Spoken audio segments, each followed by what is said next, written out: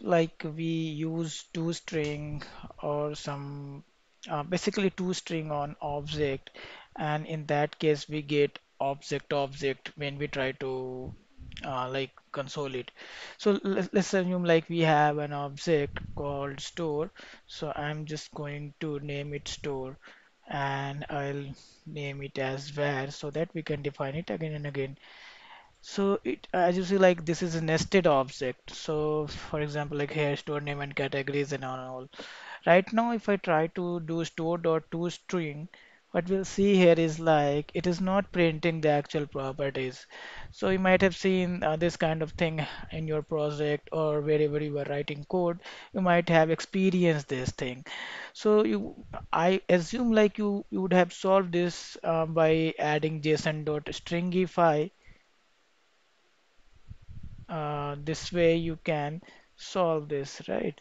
S Yeah, but you need to do with all the objects, all the whenever you try to log, you just do the stringify, then you try to log it. That works for you. That's fine.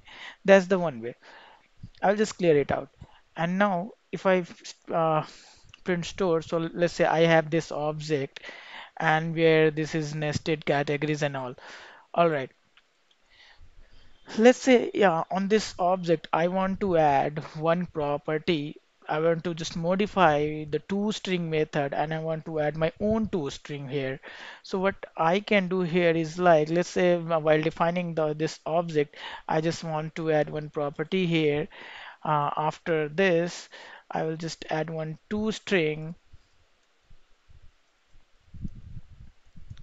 and I can just return a string just by printing in the same pattern the object is, or we can just simply do the JSON.stringify.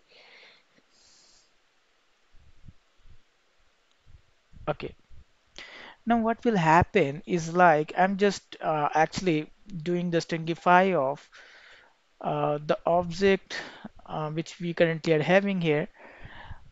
Let's try to print it now and see what happens. So I'm just going to do toString.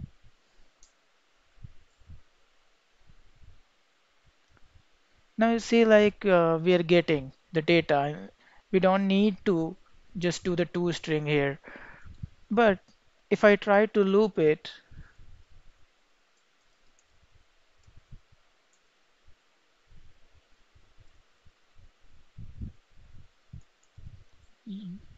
you will notice like I'm also getting toString as the property, which I don't want.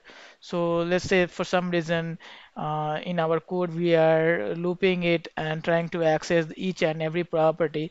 We'll encounter toString as well, where we'll have to add a condition that to avoid using toString. So in that case, we can just add a property here.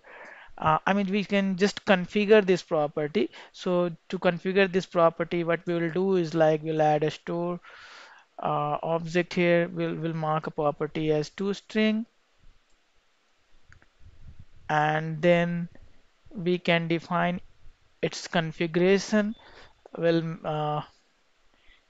make enumerable false. Now if I try to loop it again, you will notice like we are not getting toString. So in this way, you can just make use of some essential methods. For example, like here we are using toString. Another one more tip for you is like instead of adding toString on each object, what you can do is like you can define one custom object, or and you can inherit that object in each and every required object or whatever. Or like another way could be like you can just modify the actual object method. So the JavaScript object method, we can modify it. So like here we can define its prototype and we can modify the toString property of it. Although this is a part of the separate discussion, so we'll look into it later.